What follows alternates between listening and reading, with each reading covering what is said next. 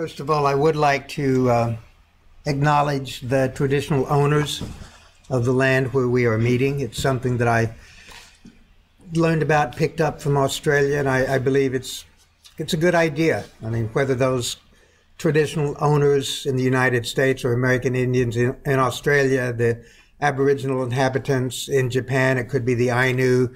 Here it could be Picts, but I don't know this area's history, so I will leave it with just the traditional owners. Alito, Chikma, Sia Joe Watkins, Sia Chata. My name is Joe Watkins. I'm a member of the Choctaw Nation of Oklahoma. My family on my father's side are the Willis and the Watkins family. On my mother's side, they're the Hill and the Flowers. Willis and Watkins, surprisingly enough, are the Choctaw side. Watkins is a Welsh name. I have no idea how we got that name, being from Mississippi and Alabama in the United States. My mother is part French, or was part French, part Irish. American mongrel is what we call her. Surprisingly enough, the family names that sound as if they are Indian, Hills and Flowers, are non-Indian. The others that sounds very established, as I say, Welsh and Willis, are the Indian side of the family. So there you go. Today what I'm going to talk about is communicating with community, adapting communication styles to the community.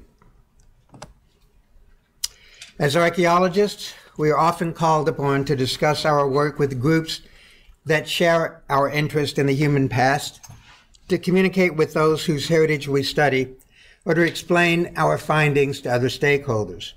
As communicators, however, we often bore them with jargon, dazzle them with brilliance, or lose their attention altogether. And even when we do not confuse them with acronyms, we take it for granted that the words we choose are understood in our intended manner.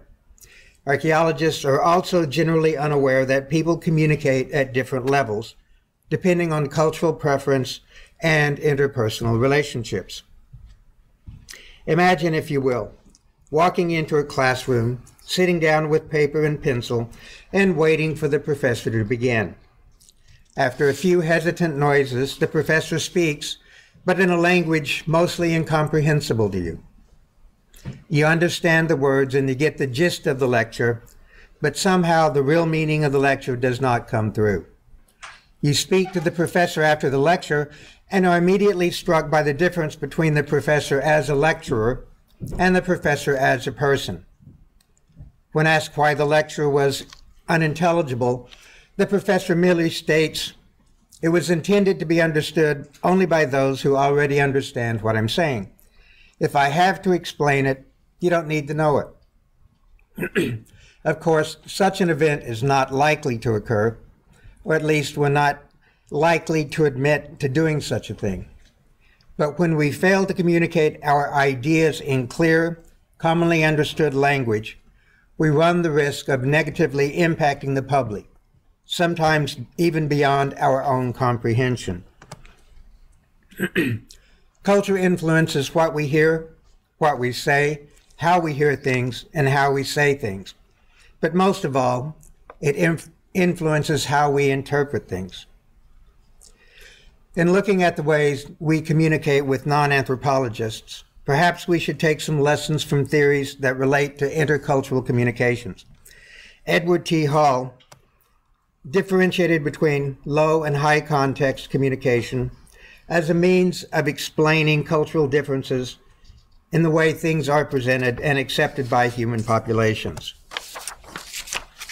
While these are arguably generalizations, high context communication occurs when most of the information is either in the physical context or internalized in the person, while very little is in the coded, explicit, transmitted part of the message. Low context communication, on the other hand, occurs when the mass of information is vested in the explicit code. Like, this is a very low context communication style in that we explain what we think we are saying because we don't share a great deal of common background that allows us to understand just minor inflections. Some examples. High context and low context communication is used in all cultures, but one form tends to predominate. If you look to these slides, you can see the comparison with high context and low context. As archaeologists, we have a great deal of high context information when we talk about, say, stratigraphy or superposition. But when we start talking about, say, the archaic of eastern United States, then we start talking within low context sections, understanding that you may not have the same understanding of what it means to talk about eastern United States archaic cultures as you might have if we're talking about contemporary culture, for example. In looking at general ideas about how different cultures, different countries operate,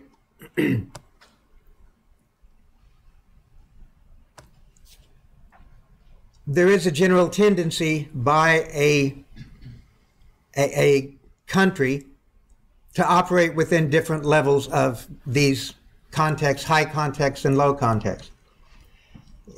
In this example, you can see that the Swiss have a tendency to operate on the most lower context. Everything is very explicit. Everything is pretty much explained. There is a general idea that no one shares the same level of understanding without being very open about it. Whereas on the other end of the scale, Asian cultures operate within a very high context understanding. A great deal is within personal presentation. It's taken for granted that a particular action is certainly understood much more easily.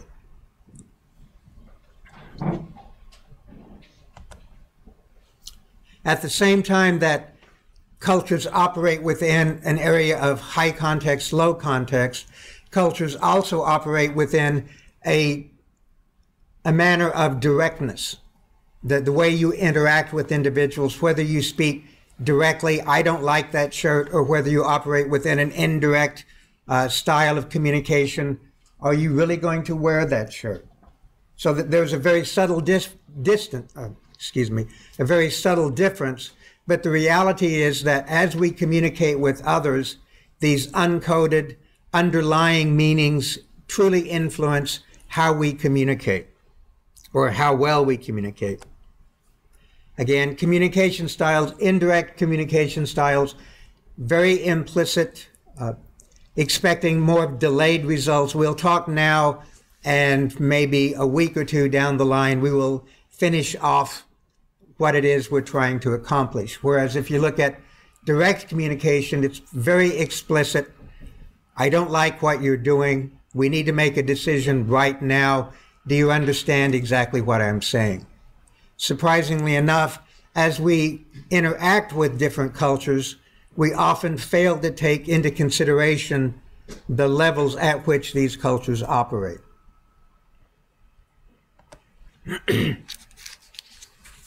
Again, some examples of statement styles, indirect and direct statement styles. Do you think that's a good idea? I don't like that idea.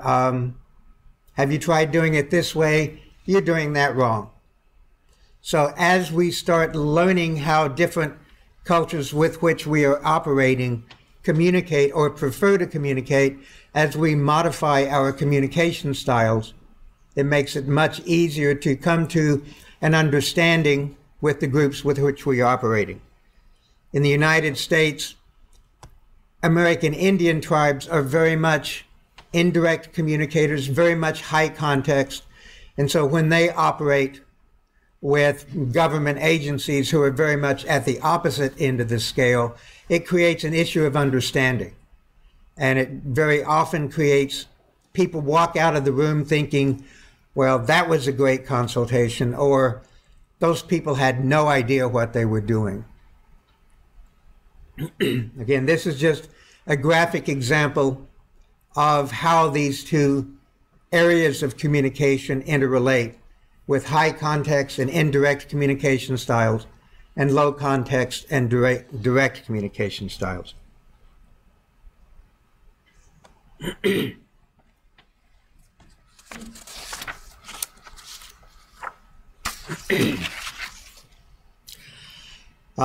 Surprisingly enough, this book, Culture Matters, the Peace Corps Cross-Cultural Workbook, has a great utility for helping you understand how these communication styles differ.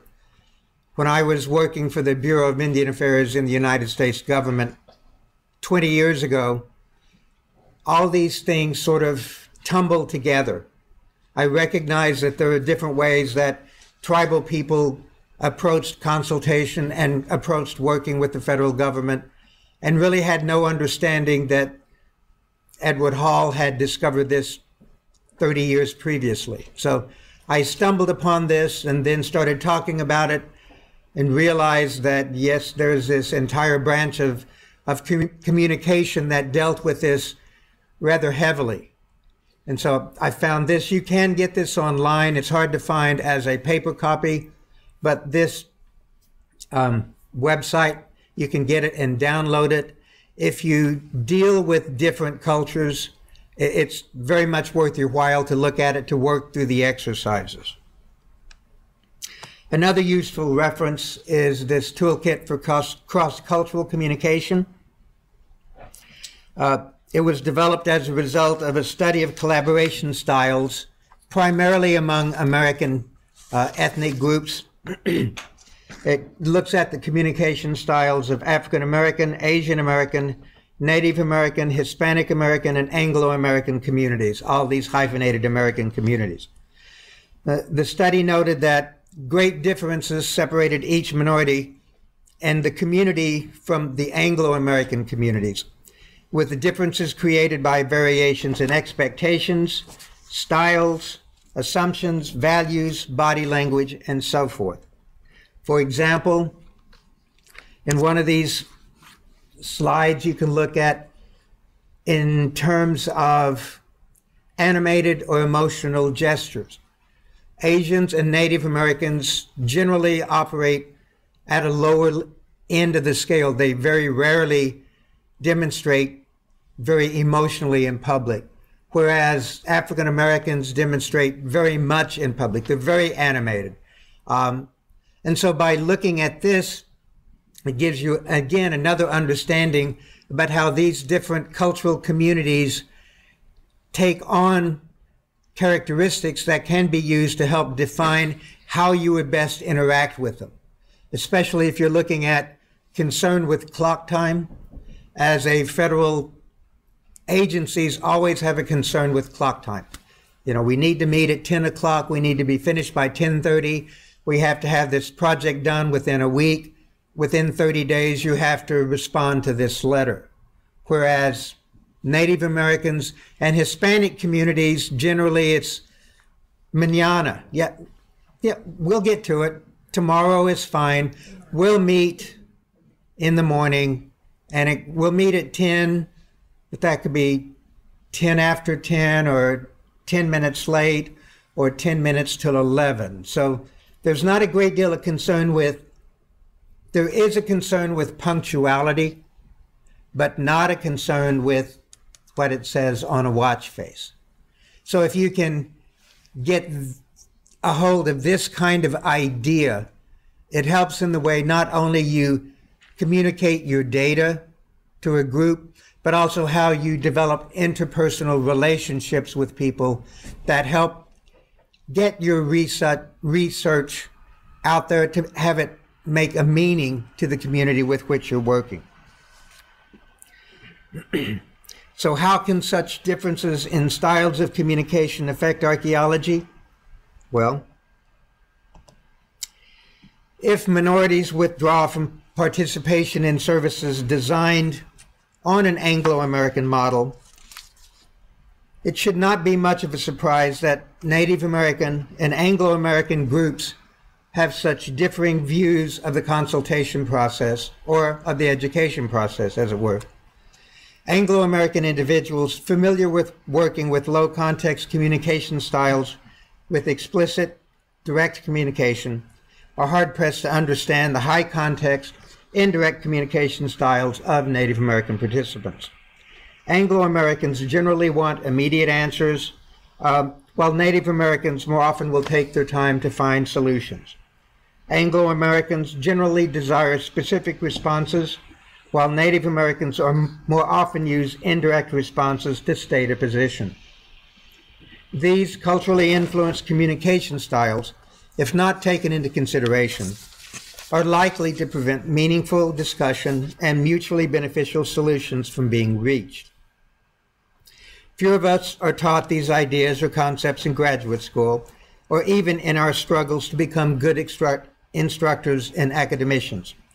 We learn to communicate in a manner similar to that in which we are instructed and forced to read. The low context, direct, repetitive, oversighted, and explicit style found in most academic classrooms, professional presentations, and tenure-earning publications.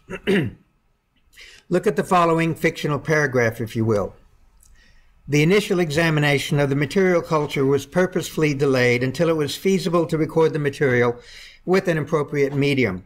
Upon resumption of the investigations, it was determined that the artificial assemblage, or artifactual assemblage, was indicative of a pre-ceramic material culture that resided within certain topographical restrictions and, in conjunction with the readily provable laws of superposition, it was determined that the depositional sequence was consistent with the chronological sequencing we had expected to encounter. Translated, it says, we waited until it was light enough to take pictures. Archaic period artifacts were associated with particular landforms, and the stratigraphy was normal and not reversed. Which sounds more scientific? The first, of course, but it takes 75 words to say what could be said in 27 words, and maybe even 24, or maybe even less than that. There are certain concepts that require us to use scientific phrases to describe, and we should be careful about dumbing down too much, but we also need to speak to the public on a level easily understood. We pride ourselves on our ability to scientifically present data, but we all too often lose our audience within the first page. Are we doing a service if the people who pay for our research are not interested in what we have to say? There are concrete consequences when we are unable to communicate our intentions and abilities to the public. We constantly decry the illegal excavation of archaeological sites, likening the destruction to grave robbing. To us, scientific excavation carries with it the concept of a noble pursuit at gaining knowledge. To many American Indian tribal groups, however, it makes no difference whether the disturbance is caused by looters or by qualified archaeologists.